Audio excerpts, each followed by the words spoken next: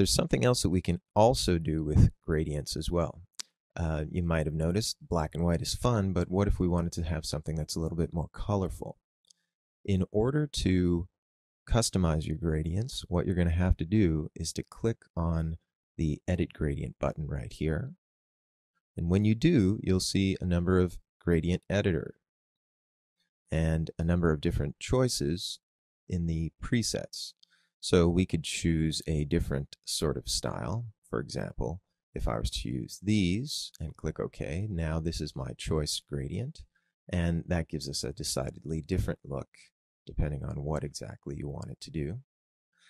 However, you'll also notice that there's one in particular here which indicates a transparency. That's what this checkerboard pattern is. So it's black going to white, but it's a transparent white. So if we were to choose this, for example, and apply it, you'll notice that that original area that was green remained green because there's a transparency on top of what I just did. So even if I was to do this in another direction right now, I'll have black at the bottom, but there'll still be that green from that transparent element. So transparency, as you'll see, is also another useful effect. We'll get into that in due time. But let's say we wanted to create our own color scheme and our own pattern. Well, one thing that we can do is to determine what type of gradient, and we could say solid. That's the most common. Smoothness 100, because we certainly want to have a smooth gradient. And then down here you can see the color choices, color stop as it's indicated here, and the top buttons indicate the opacity stop. In other words, what level of opacity does this particular shade of black have?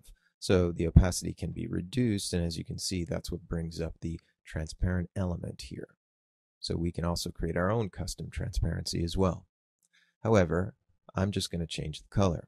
So if I click on one of the bottom areas here, we can change this color to whatever color we want it to be.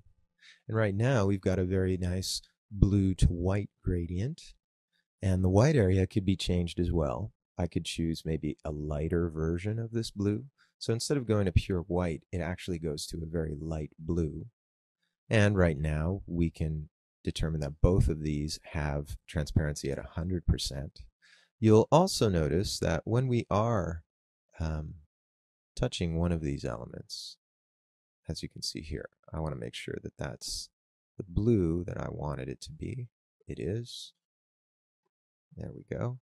And what I'm going to do is to indicate, of course, that in between these elements, I could introduce another effect.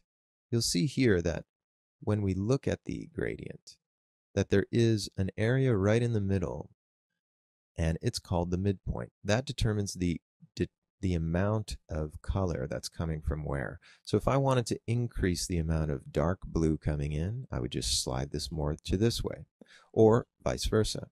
Otherwise, it remains right in the center, which is pretty much the standard. Location can be also introduced numerically, as you can see here.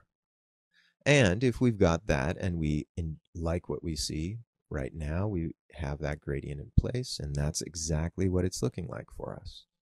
So that custom gradient can also be saved.